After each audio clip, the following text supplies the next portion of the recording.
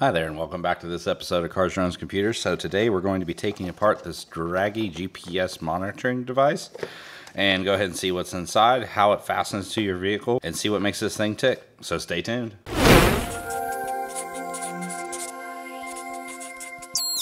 So taking a quick look at the device here, there is a LED that sits right on top here, a micro USB here in the back, and it has some magnets here on the bottom, which I'm sure we'll see once we take it apart. 30 centimeters wide by 16 centimeters tall and about 80 millimeters long. So it's about 1 inch by 3 inches by a little over a ½ inch. This here just sticks in your car onto a metal surface, so it holds it nice and firm.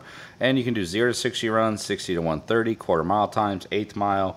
You can go 60 to 0 to test your brakes. There's all kinds of things you're doing. I basically call this the poor man's dyno.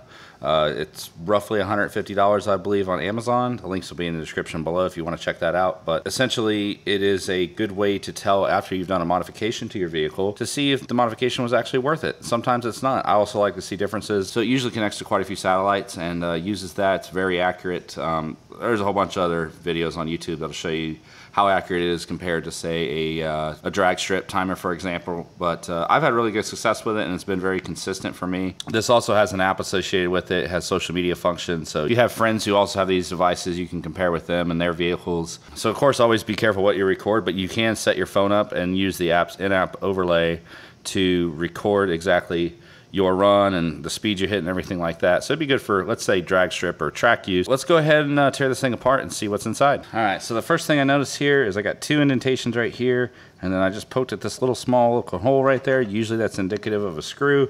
So what I'm gonna try to do is peel off this label right here and see if there's a screw underneath. And yes, there is.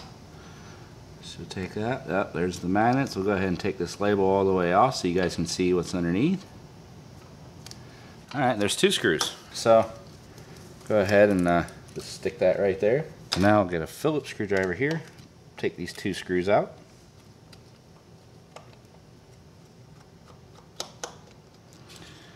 And take the other one out.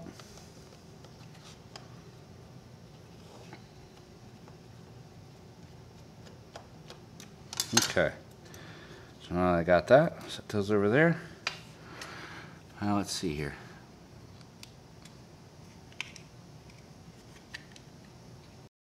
So in here we have a, looks like a 400 milliamp. I'm gonna go with lithium ion based on the cell construction, and it definitely has a chip up here. Take these 2 screws out here holding in the main PCB.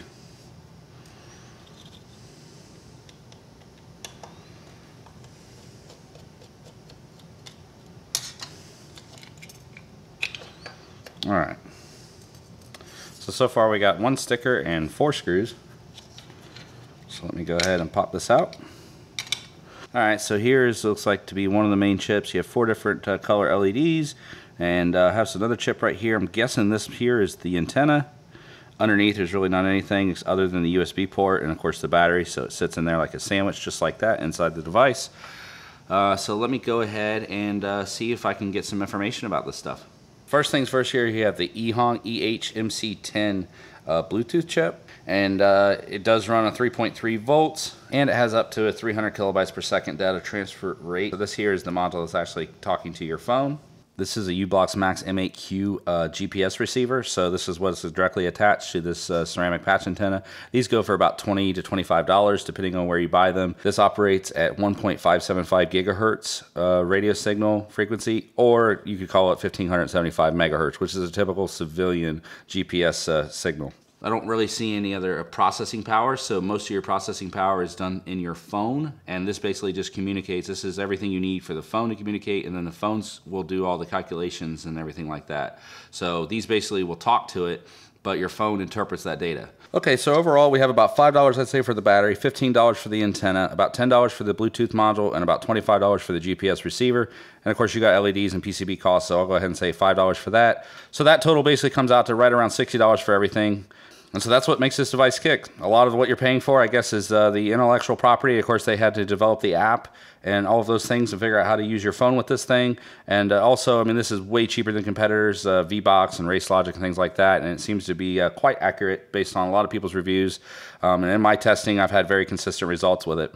So one thing I do want to take a quick minute and talk about the channel just a little bit. I'm thinking about starting a new series where I even tear apart things like this. This is a working old Palm Pilot, or PDA as we used to call them.